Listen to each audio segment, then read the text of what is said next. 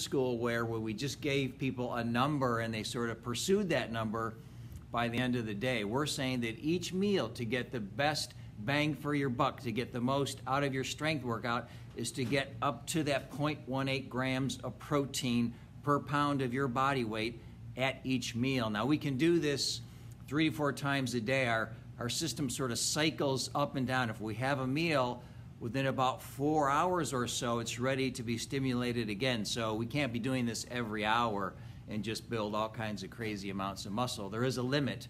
But if you do 3 to 4 protein-rich meals and or snacks during the day, you're going to be optimizing this muscle building process on a day-to-day basis. So tactic number 1 is to focus in on your per meal protein. Know your number. My number is 33. Know your number. Your weight times 0.18. That's the grams of protein you should be getting to in that meal and each meal.